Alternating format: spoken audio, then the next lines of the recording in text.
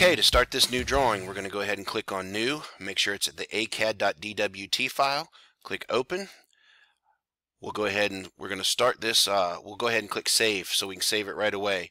And we're going to go to our name folder on the desktop. Oh, oops, I clicked the wrong spot. Go to name folder on the desktop, and we're going to go ahead and call this one B.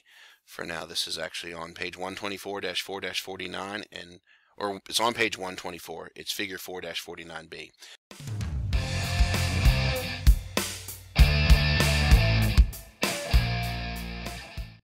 So we'll click Line. We'll go to the right with the ortho on. We will go over 1.5. We'll go up 1.75. Go this way 6.5. Go up 1.5. Go back to the left 6.5. Go up 1.5.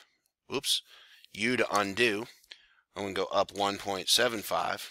Go to the left 1.5. And then this is a new thing. Hit C to close. And you can do that as long as you're in the command that you started. So I started with one line, did that all the way around, and it's one figure that I created. C to close. So you just type C. All right. So double click the mouse wheel to zoom the extents. I'm going to click Save again, and now I'm going to go ahead and click on the plot or print. Change this to the plotter to DWG to PDF.